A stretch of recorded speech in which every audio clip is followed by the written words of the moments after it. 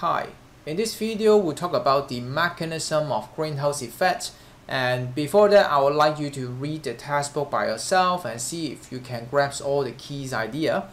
I want you to read from page 335 from here through the next page and also the other page at the top. Okay, so please try to find out the keywords and try to phrase maybe the mechanism of greenhouse effect in 4 to 5 sentences, and I'll get back to you and tell you what the keywords that I believe will be the most essential. Go and watch it now and pause the video. 2,000 years later. Alright, so let me show you what keywords I think are the most important. So first of all, the idea that you need to know is our Earth has a surface average temperature of about 288 K. That means it's about 15 degrees Celsius according to the textbook. I do think if you say 20 degrees Celsius is also fine as well. And using the Wing's law we talked about in the earlier video, then we should be able to find out the peak intensity of the wavelength that we are emitting is infrared, right, like our body. So that's why it is very important for us that for this planet, the greenhouse gases will be the one that you find in the later page, right? These four are the main four kind of greenhouse gases because they can absorb infrared the most. However, if you think about maybe there's another planet of a different temperature, then for that particular temperature, maybe they are emitting ultraviolet instead. I don't know. I mean, just saying, right? Maybe it is really hot, then it emits ultraviolet, so like the sun. So in this case, then the greenhouse gases on that planet would not be the same anymore. It will be something else that has something called the natural frequency. If you have heard about something called resonance, and that's something to do with similar to when you play the swing. Okay, maybe I'll draw something here. So I'm pretty sure that you have played the swing like when you were young. So you sit there and then you kind of feel the thrill of swinging around. And the thing is, if you want to have someone to push you so that you are somehow getting higher and higher, then the timing is going to be very important, right? Because you can't just push randomly, you have to push in the correct frequency. And so for different substances, different molecular structure, they will have different natural frequency. And by the way, this is why the microwave could also effectively heat up the water as well in when you're using microwave oven. So that's why I said for greenhouse gases is only for us for infrared on the Earth. So this is why they are chosen or they are defined as the greenhouse gases. And so back here, if we try to think about those greenhouse gases, what happens is they would be able to absorb the radiation, which is the infrared, effectively. So you can see the word radiation is strongly absorbed by these greenhouse gases, and they would re-radiate again because in fact for anything they either would receive the energy, but then in that case then they would simply get way too hot, but then at the same time because of their temperature they will also re-radiate out. When they re-radiate out, it will be like same as the diagram here. Okay, so when you shoot not you but the Earth shoot the infrared to it, they will absorb, they will also re-radiate, but when they re-radiate, it's like the light bulb, right? It go in all direction. So if you think about the Earth is right here, of course this is not in scale, but then this one, and in fact it's not really in 6 direction, right? It's literally this half, all right, would get back to the Earth. So that's why 50% of them will get back to the Earth. And so that's why it is very important to pay attention to those greenhouse gases. And this is the mechanism itself, and you want to include in your, say in your exam, they ask you the mechanism, you want to include the word like greenhouse gases, strongly absorb, and also re-radiate by these gases in all direction. This is important, right? In all direction, because it's not going forward again, but in all direction, going forward and also backward to the Earth. So you can say that it will be received by the Earth's surface again and causing additional warming. And so that's why the textbook said without the greenhouse gas, the temperature of the Earth will be 32K lower than what it is. So that is how we calculated the negative 16 degrees Celsius. So if you have watched the video of the 60 symbol, then they also get a similar answer. Okay, actually I find out there is actually a very good summary for you. Okay, so these lines basically will summarize what I highlighted earlier. So you can just follow this one if you like to. As for the type of greenhouse gases, here is a table, but then there is actually a typo in the textbook, at least on the version of the textbook on my screen. Can you spot it out?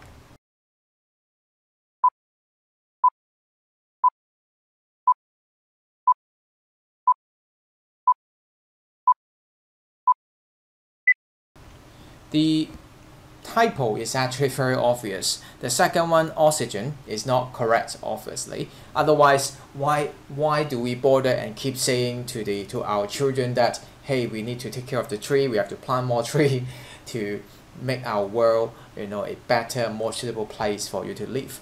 The one that is actually referring to is CO2, right? Obviously, when you burn fossil fuel, burning forests, then it would emit CO2. You may be wondering why H2O is here, because H2O is simply just water, isn't it? And pay attention that here H2O is referring to water vapor. So that is only referring to the water in the air. That is to say, for example, if you are saying H2O in solid, that means ice. Those are not relevant, of course. And the thing is, for H2O, because it does really help absorbing the heat, but then since for H2O it's just in a form of H2O most of the time, then it doesn't really contribute much onto whether the greenhouse effect is being too serious or not, because the amount of water vapor in the air is more or less constant. So the most important thing that you should focus on if you really want to resolve and help to alleviate the very serious greenhouse effect, then you should look into the other three instead, because those are the substances and gases that got released when we have a more human activity. In fact, the amounts of CO2 that has been recorded from many years ago is been increasing, and especially it start to increase way more when there was an industrial revolution. That means people start to use more machine in those ages, and of course nowadays as well. And CO2 was recorded to be way higher in terms of its the creation of CO2 in the atmosphere. So that's why we are having a worse and worse situation now on Earth. And before we move on, I would like to remind you again that we have to be very careful with our wording in physics.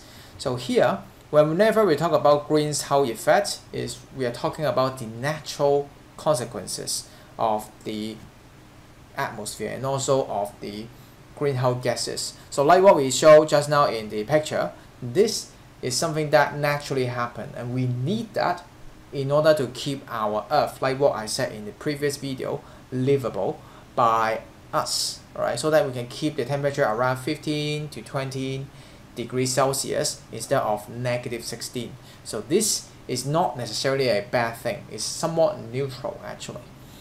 The bad thing, if you want to refer to the negative effects of that towards climate change and also the temperature getting warmer and warmer, then we should call it as enhanced greenhouse effect, because of the additional or way too much amounts of greenhouse gases in the atmosphere. In the last paragraph that I asked you to read, you may not fully understand because of the sentence here. It said energy of molecules is discrete. So if you haven't studied chapter 7 about the quantum physics in our chapter, it is very normal, right, that you don't understand this part. So it's okay. I think for now what you can perceive it is, like I said, those greenhouse gases will just be effectively absorbing the certain electromagnetic wavelength. So in our case will be infrared photon, which is a form of particle of those EM wave. So again, if you don't fully understand, that's fine. I think the most important thing is you realize that for different wavelengths, there will be different substances they can absorb the most effectively. Lastly, there's a question for you to think and see how you can answer. The question is, since the Earth is becoming warmer and warmer, and obviously with a greater temperature, then more water will be evaporated from the ocean. Just like imagine a small scale. I mean, if you have a greater temperature, then water of course would be able to evaporate faster, like what you learn in IGCSE. Can you predict? So here is qualitative. You don't have to do any calculation, just predict qualitatively with this situation, the fact, would this increase the temperature of the Earth itself or not? Because if this does increase the temperature of the Earth further, that means this will become vicious cycle, right? Since this would make the Earth with greater temperature and greater temperature once again get more water away from the ocean, and this will continue. So this becomes vicious cycle. So whether or not this is true or not, pause the video, think about it, and we'll talk about it later. A few moments later. The answer is actually quite complicated, so I will try to use the answers from the textbook and I'll further elaborate it. First of all, when you try to evaporate the water, that means energy must be supplied to the water. And where do you get those energy? From the atmosphere, right? So that means from the atmosphere will kind of getting cooled down. I guess the idea is somewhat similar like when you try to spray the water on your body when you get too hot, maybe after you do exercise, then spraying water can help you to get cooler because of the evaporation effect. The other thing is when those water go to the sky, it will eventually become cloud, and so cloud will actually is a good thing to help us to reflect those sunlight back to the space, so they don't get to reach to the Earth really, and so further reducing the temperature. So these two are the examples of the negative effects, so that it will make the temperature lower.